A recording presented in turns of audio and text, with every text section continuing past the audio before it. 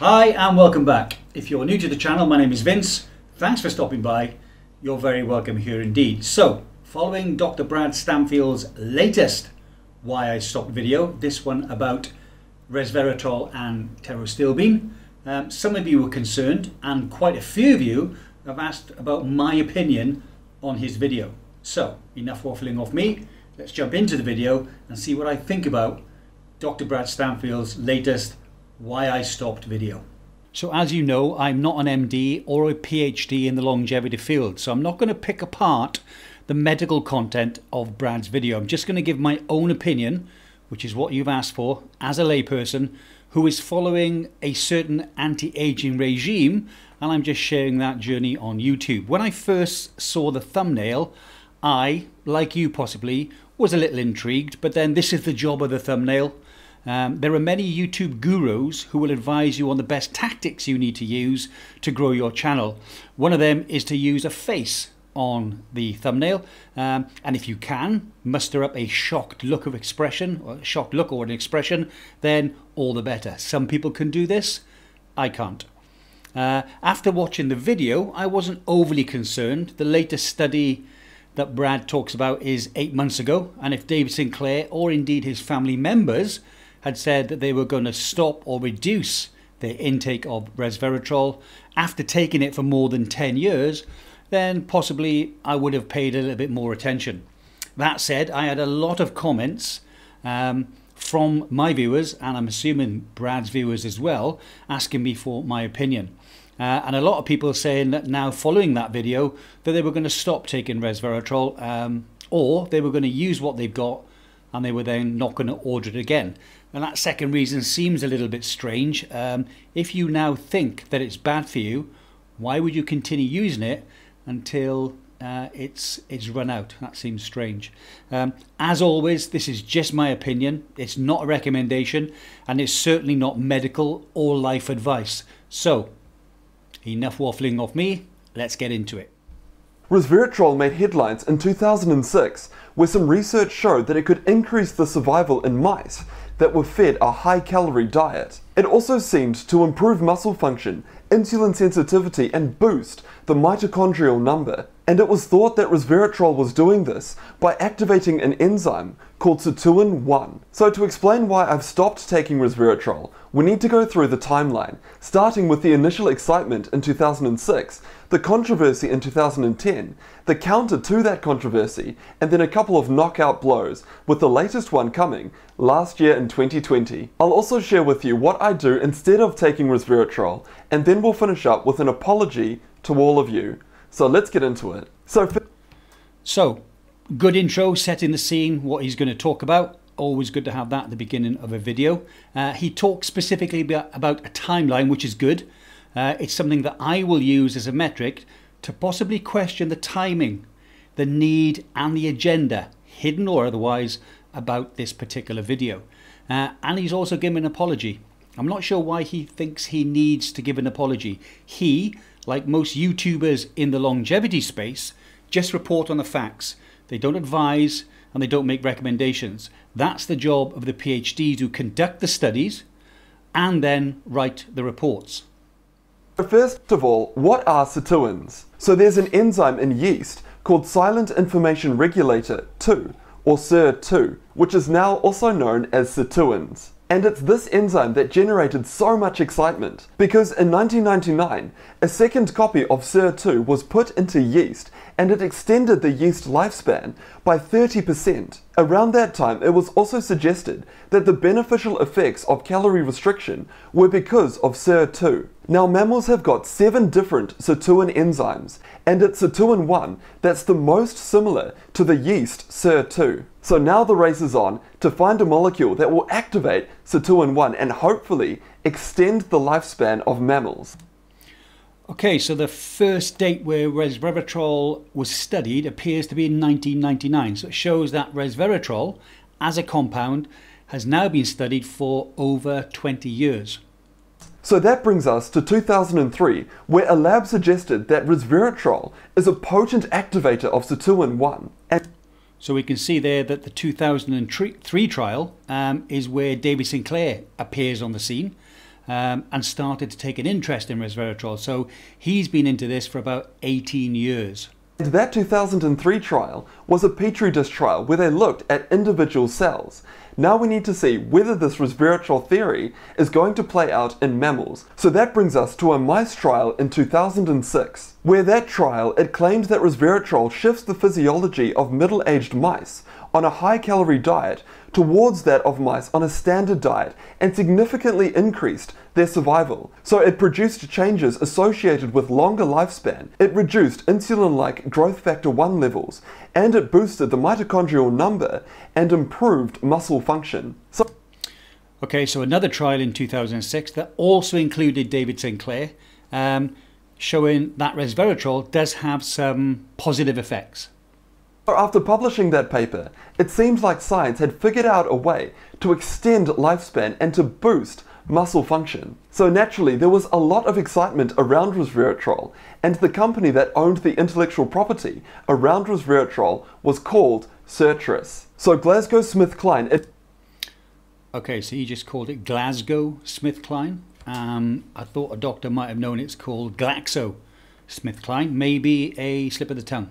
We'll have to wait and see. It bought out CRISP for $720 million in 2008, thinking that resveratrol was going to be the next big thing in health. But then came the controversy. A group from Amgen in 2009 wanted to figure out whether resveratrol actually activated sirtuins in the first place. And what they found was pretty shocking. It seems that there was a flaw in the fluorescence that was used to figure out if the sirtuins are being activated or not. And what this group found is that resveratrol, it doesn't activate sirtuin 1 in these petri dish cells. And the group concluded that this data, it challenges the idea that resveratrol can be used as a way to directly activate sirtuin 1. So overall, this group at Amgen was suggesting that there was an issue with the way in which the sirtuins were being measured. It wasn't the resveratrol that was activating the sirtuins, it was the fluorescence that was activating the sirtuins. And this finding was backed up in 2010, where a separate study also suggested that resveratrol, it doesn't lead to an activation of sirtuins. Instead, what was happening was an issue with the fluorescence. So that is a remarkable finding. These groups were suggesting that the initial excitement around resveratrol activating sirtuins, it was nothing more than a lab error. Nonetheless, GlaxoSmithKline continued with their trials, looking into resveratrol. Okay, so it appears that the controversy started way back in 2009. So there have been questions about resveratrol's efficacy for over now 12 years. Let's carry on. And that brings us onto a trial of 24 patients that had multiple myeloma. Now, because resveratrol has a low bioavailability, GlaxoSmithKline used a micronized oral formulation of resveratrol, and unfortunately kidney failure happened in the first 2 cycles of giving resveratrol. To make matters worse, the multiple myeloma, it continued to progress in 4 out of 5 patients at the time of their kidney failure, and 2 patients had to be discharged for palliation. Following these cases, a medical review meeting recommended further monitoring and recruitment needs to be stopped following these serious adverse events. The paper finishes by concluding, this study demonstrates an unacceptable safety profile and minimal effect in patients with multiple myeloma. So this study of resveratrol was stopped early because it was causing kidney failure, and unfortunately, those patients passed away. And after that failure, coupled with the new evidence that resveratrol probably doesn't activate sirtuins directly, GlaxoSmithKline stopped development of resveratrol. Instead, they started focusing their efforts on selective sirtuin activator compounds that have got no chemical relationship to resveratrol. Okay, so multiple myeloma is a cancer that forms in a type of white blood cell, and that's called a plasma cell. So is this a bit of a red herring? Is this really relevant? Do we take resveratrol in the anti-aging community to treat blood cancer? This is where a drug company tried to use resveratrol not as an anti-aging supplement, but as a cancer treatment. Not really pertinent unless you suffer from multiple myeloma. So that could be a point that Brad could have made here. If you suffer from multiple myeloma, then you shouldn't take resveratrol. If you don't, then it's not really an issue. So far then, we've got evidence that resveratrol, it doesn't directly activate sirtuins, and GlaxoSmithKline, that paid $720 million wanting to do everything possible to get resveratrol onto the market, they've stopped development. So after 5 years of owning Citrus Pharmaceuticals, GlaxoSmithKline shut the doors. Now, one of the famous arguments for why resveratrol wasn't having an effect in clinical trials was because it wasn't being absorbed, that it needed to be mixed with a fat such as yogurt or olive oil. But like we've gone through, the issue isn't absorption, the issue is how resveratrol actually works. We've got a lot of data showing that resveratrol doesn't directly activate sirtuins, and those experiments are cells in a petri dish where resveratrol is given to those cells. Again, they can see that resveratrol doesn't directly activate sirtuins. So it's not an issue of absorption, it's an issue with how resveratrol actually works. So I'm now going to play a clip because we know what David Sinclair's stance is on this. I'm now going to play a clip where David Sinclair's opinion on absorption is very, very clearly explained. Well, let's have a look what Dr. David Sinclair has to say. So Dr. Sinclair appeared on a podcast on the 5th of February 2020 with Chris Kesser, and I'm going to quote Dr. Sinclair now.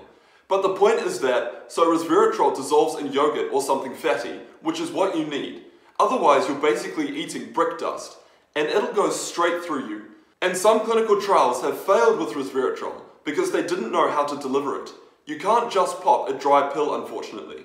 So this is a really key insight that Dr. Sinclair gives us. So we need to make sure that we're taking resveratrol properly. So potentially, this last trial failed because it wasn't delivering the resveratrol to the patients. The resveratrol wasn't getting into the cells where it could activate the sirtuins. So for me, personally, I think there is enough human evidence for me to justify the expense and the time to take resveratrol. I just make sure to take it with yogurt in the mornings, and I take 1 gram. But I also want to pose it to you. GlaxoSmithKline spent millions and millions of dollars. Surely it's a bit patronizing to suggest that the only reason why they shuttered the doors on resveratrol was because they hadn't thought of pairing resveratrol with a fatty food. Do you really think they didn't try and get a return on their investment by considering this possibility? But out of this disappointment, there was a sirtuin activating compound that was discovered that made it through the initial safety trials in healthy volunteers. So if this theory of activating sirtuins works, then we should see awesome benefits in type 2 diabetics. So that's exactly what GlaxoSmithKline wanted to have a look at. So they tested type 2 diabetics with this molecule that activates sirtuins, and unfortunately it didn't lead to any consistent dose-related changes in blood sugar levels or insulin, which once again is an alarming finding. We've got a molecule that now activates sirtuins, but it's not helping type 2 diabetics. So it does beg the question, will activating sirtuins with molecules or medications help? Because there is some controversy with activating sirtuins.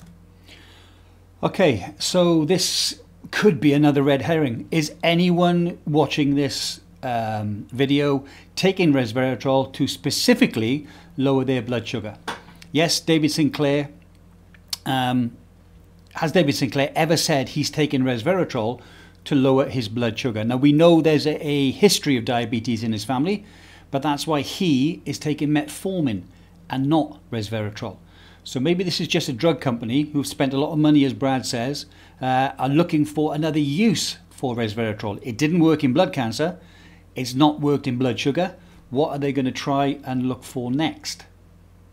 So the role of sirtuins in lifespan extension by calorie restriction has long been challenged because there's several reports showing that sirtuins aren't required for the lifespan extension by calorie restriction in yeast, C. elegans, or fruit flies. Even the deletion of all sirtuins in yeast doesn't prevent the effects of calorie restriction. Okay, but even if resveratrol doesn't directly activate sirtuins, maybe it still helps. So to explore this idea, we've got a randomized, placebo-controlled, double-blind trial that tried to figure out if resveratrol can help in low-grade inflammation associated with obesity and metabolic syndrome. So they took people with an average age of 50 who suffered from obesity, and they divided them into 3 groups. One group took 1,000 milligrams of resveratrol, another group took 150 milligrams, and the final group took placebo. And they did this trial for 16 weeks. Resveratrol did not improve inflammation, blood sugar level, blood pressure,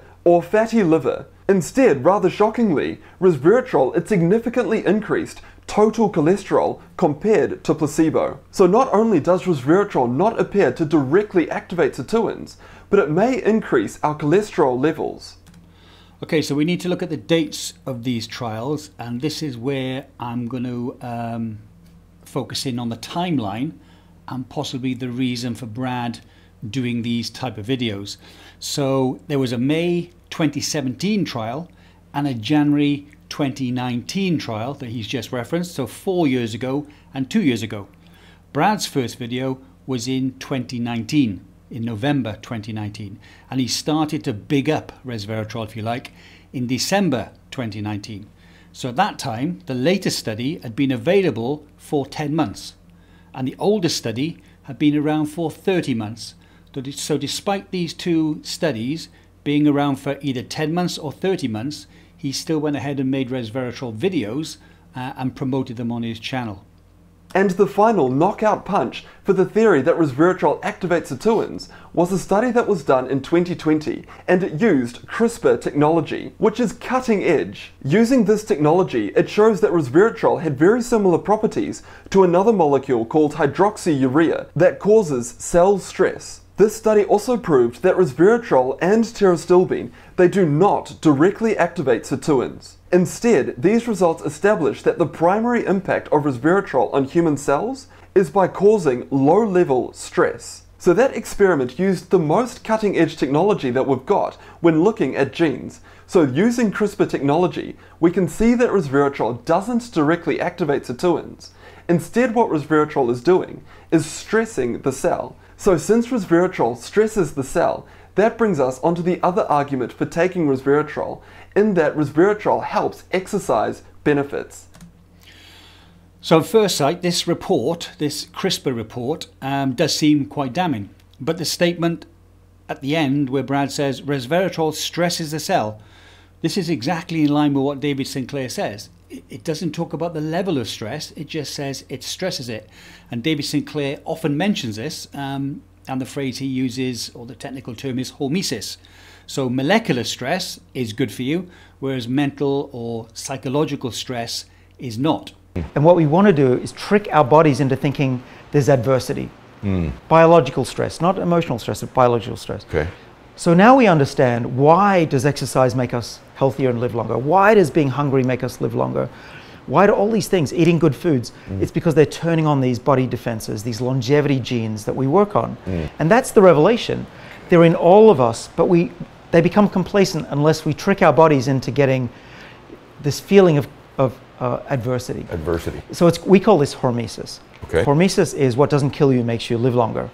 So to test this theory, there was a study done on 27 inactive but otherwise healthy men, and half of them took 250 milligrams of resveratrol, whereas the other half took placebo, and they did this study for 8 weeks. Both groups did high-intensity exercise training. What they found is that there was a 45% greater increase in the maximal oxygen uptake in the placebo group compared to resveratrol. So overall, resveratrol, it stopped the positive effects on exercise. And once again, resveratrol, it also worsened cholesterol levels. And just as a side note, in this trial, sirtuin 1, it wasn't affected by resveratrol supplementation. And it wasn't just one trial that confirmed this. So Brad spoke earlier about a timeline. This trial was conducted in 2013, 8 years ago. Now, if you hadn't paused the video and quickly looked at the top where where the date of the trial is, you may be thinking correctly that this followed the 2008 CRISPR trial, in that he's following the timeline of this resveratrol efficacy issue, if you like. So this trial was 8 years before the 2020 CRISPR knockout blow trial. So I'm guessing that when they were taking this resveratrol 8 years ago, it was in dry powder form or it was in tablets. It wasn't mixed into fatty food. And we'll see in a minute that in February 2020, 7 years after this study, Brad explains in one of his earlier videos that mixing resveratrol into fatty food is actually key. So when he's making a video that's bigging up resveratrol, he can say that taking resveratrol is with fatty food is key. But when he's trying to criticize resveratrol, it looks like he's quite happy to not mention that again. We've got a second trial that again shows the same thing. So let's sum things up. We've got good evidence showing that So again, if you're following the timeline, you may have thought that second trial was a new trial, but that took place in April 2014, which was 7 years ago. So he's had 6 years to research this particular paper. And if it were a showstopper, as it seems to be now, he should have never started promoting resveratrol 5 years later on his channel in 2019. So could we make the accusation that Brad is cherry-picking his trials and then cherry-picking the statements in those trials to fit the narrative of his latest video? Watch this clip now from 2020 where Brad references 4 clinical trials, studies on resveratrol, and uses the fatty food argument to make his case to forget about the 4th trial altogether. Now, we don't want to look at what other blogs or, heavens forbid, what Wikipedia is saying about resveratrol.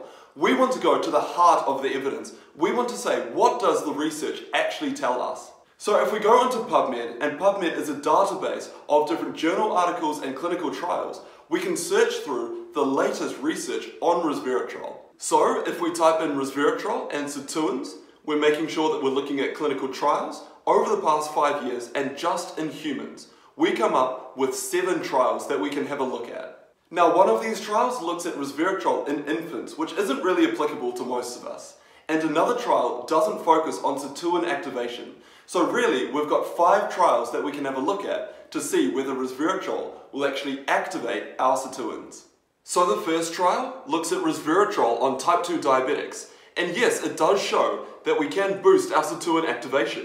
The second trial looks at slightly overweight but otherwise healthy individuals, and it does show that by giving resveratrol, we can boost our sirtuin activation. This third trial is a double-blind trial, and double-blind trials are awesome. It means that the participants don't exactly know what they're taking. It could be resveratrol, it could be placebo, and the researchers don't know either. It removes all other factors that get in the way of the truth. It means that we'll get to the nitty-gritty and figure out, does resveratrol actually activate sirtuins? And this trial is showing that the sirtuin levels are significantly higher in patients that receive resveratrol. So that's really compelling. This 4th trial again looked at slightly overweight but otherwise healthy individuals. So it's confirming what the second trial said. And it does show that we are boosting our sirtuin activation. And this last trial is where things get really interesting. So it gave resveratrol to patients with non-alcoholic fatty liver disease, and it showed that there was no significant changes in the sirtuin activation when they took resveratrol. So this is weird, right? We've got 4 trials showing that yes, by taking resveratrol we can boost our sirtuin activation. But then this last trial says no, there's no difference. So should we be bothering with resveratrol at all? So potentially this last trial failed because it wasn't delivering the resveratrol to the patients. The resveratrol wasn't getting into the cells where it could activate the sirtuins. So for me personally, I think there is enough human evidence for me to justify the expense and the time to take resveratrol. I just make sure to take it with yogurt in the mornings, and I take 1 gram. So let's sum things up. We've got good evidence showing that resveratrol doesn't directly activate sirtuins. Instead, it stresses the cell, but unfortunately that stress doesn't seem to be good for us. It boosts cholesterol, and it seems to get in the way of exercise benefits. So why would anyone take it? Well, why would anyone take it? I think because there seems to be just as many studies saying that it works as there are that says it doesn't work. And for the studies where it didn't work in the early years, 9, 10, 7, 8 years ago, Brad and everyone else, including David Sinclair, is happy to say the reason is because it's not mixed into the fatty food. Brad himself, up until the CRISP study 8 months ago, seemed happy to push or promote and take resveratrol and only show the trials that were positive, even though there have been trials with negative results from as far back as 2009, which is 12 years ago. And this is where I do need to apologise to all of you who follow my channel. So I try and focus on the evidence pyramid, as in what the good human clinical trials show. When I first started looking into resveratrol and making videos on it, I got caught up in opinion and hype, which clouded my judgment when I looked at these trials. And I'm sorry. This journey to figuring out that resveratrol and pterostilbene, it likely does more harm to healthy aging than good, it's been truly humbling, and I'm disappointed that I didn't see this earlier. All I can say to you is, again, I'm sorry, and I'm going to strive to always do better. So, there's lots of ways to look at this. An MD who gets caught up in opinion and hype that clouds his judgment. But the human medical studies that he supported from his February 2020 video weren't opinion and hype. They were human clinical studies posted on pubmed.gov. And as he says, he follows the pyramid and does what the good human clinical trials show. If you use the same logic, well, maybe the CRISP study is now just opinion and hype. Also, I'm not comfortable with people giving these kind of apologies, especially when those people hold positions of authority and trust. Now, I've read in the comment section of this video, a lot of people seem to think that this video has improved their opinion of him. Now, I think apologies are warranted. For example, if a drunk driver kills someone or a doctor misprescribes a drug that causes an unfavourable outcome, then certainly an apology should be forthcoming, with also the relevant legal ramifications. So sticking with apologies, I think apologies are all well and good if they are really, really warranted. People generally apologise for 3 reasons. There are more, and the 3 reasons I'm going to give you can be combined to a certain degree. Number 1, they truly believe that what they've done was wrong, or they've made a genuine mistake, and they will do everything in their power to put that right. Or number 2, they're told to apologise by a superior or a parent or a friend because it is the right thing to do, or it's going to reduce some kind of ramification. Or number 3, it's a self-deprecating apology that's only there to garner support or sympathy. But why apologise? He hasn't made any recommendations to his viewers. He just passes on the science as he sees it and gives his opinion, and he tells them what he is doing. Yes, the science in some cases can be contradictory, but that's not his fault, and it's not unheard of. Not everyone agrees that statins are the wonder drug. Not everyone agrees that resveratrol, or NMN for that matter, is effective in humans. Even David Sinclair has admitted that. So why did he apologise? In my humble opinion, there's 2 reasons. It's either incompetence, or he wanted to only focus on the positive. So maybe he had tunnel vision. So either he has no idea what he's talking about, and that's doubtful because you don't become an MD by being ignorant or blind, or he allowed himself for some reason to be carried along with the hype because it was advantageous to him in some way. What do you think? I'm guessing that you agree with me that he's not stupid. So do you think that he agreed with this from the time he started his channel, ignored the negative studies, only focused on the positive ones up until the CRISP study? And if so, why do you think he did that? Now, I would expect an MD to take more care. As we've seen, there have been negative trials with resveratrol as far back as 2009. That's 12 years ago. And he seems to have been ignoring them until this CRISP study last September. And I'm just wondering why. Now, he's an MD. Is this the way that you want your doctor to act? Is this what you would like him to do to you? I want my doctor to be empathetic, to be painfully clinical in what he does, and to be objective, and not to get caught up in opinion and hype that clouds their judgment and possibly causes me some harm. As of right now, instead of taking resveratrol, I make sure to eat a good diet, I exercise regularly, I do safe fasting, and I support my NAD levels by taking a molecule called niacin. When I reach my mid to late 30s, that's when I'll reintroduce NR or NMN.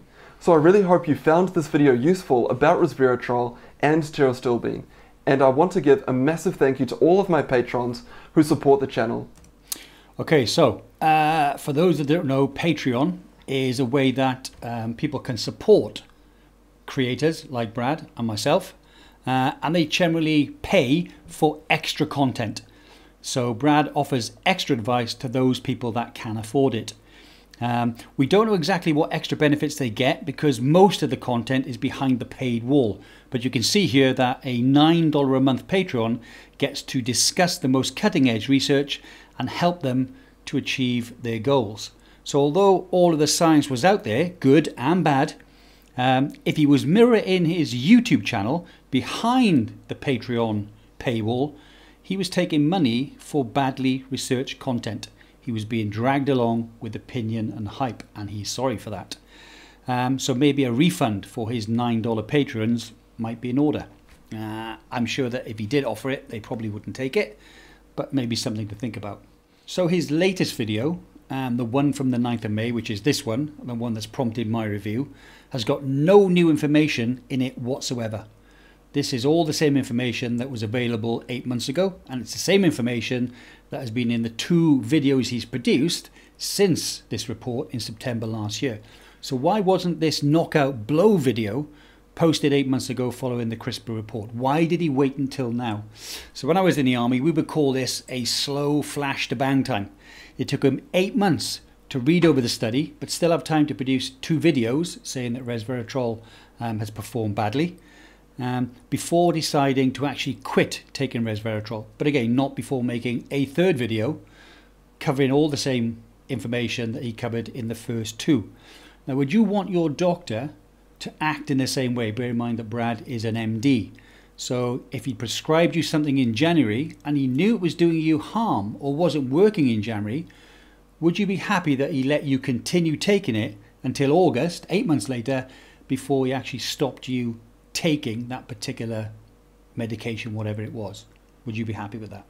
Now, I think another point that is noteworthy is that his other resveratrol videos, videos 1 to 7, and he's made 10 videos about resveratrol altogether, the last 3 being critical and talking about the CRISPR study, are still up.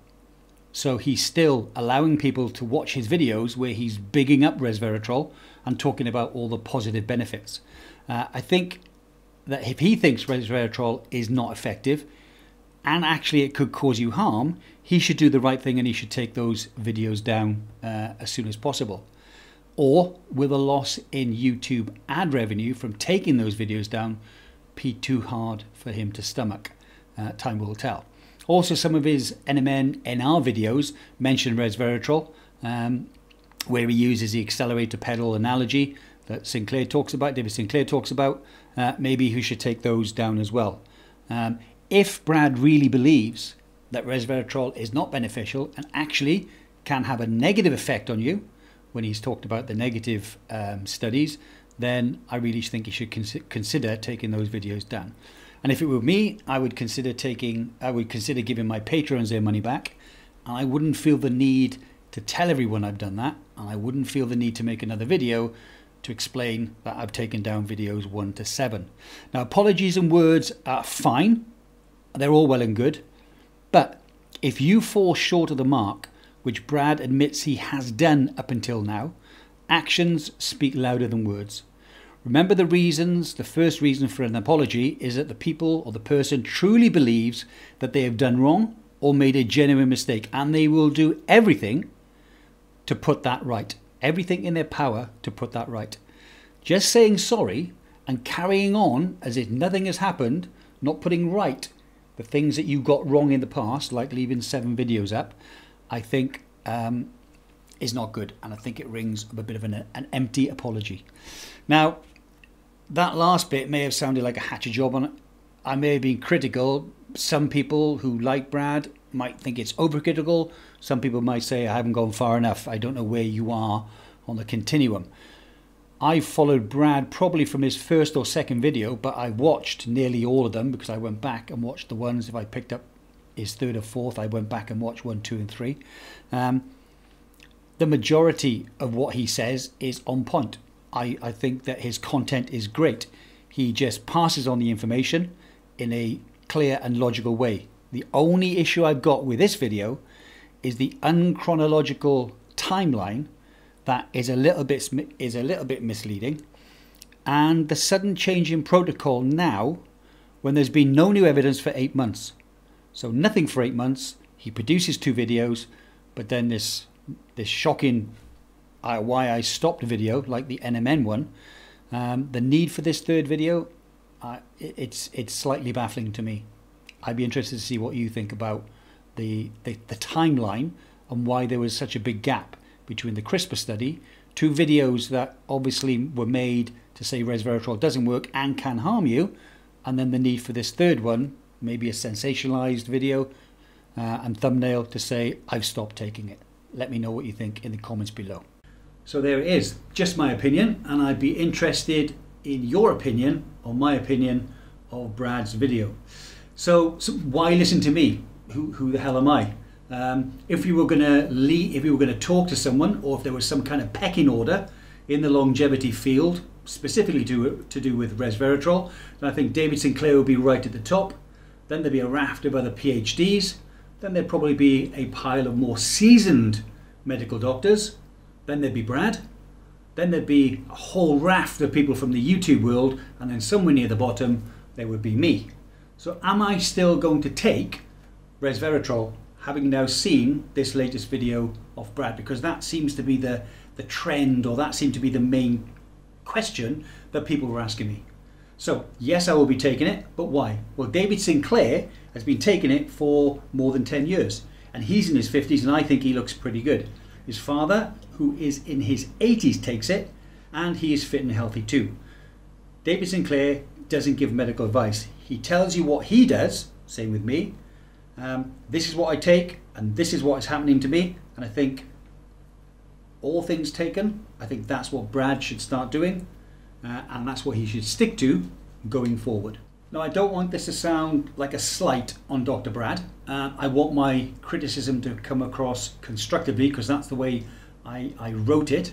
But if I was given the choice, I would, of listening to a PhD who's worked in the longevity field for decades, and with respect, to an MD in his 20s, I know who I would listen to first, and I know who I would, and I'm still following first. I'd be interested to know your comments or your thoughts on the statement I've just made.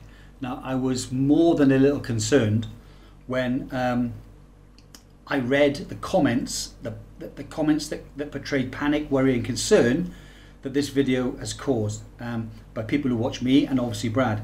I think all YouTubers should choose their words wisely and only use words in their script like bombshell, shocking, knockout blow, alarming, when they are really, really warranted.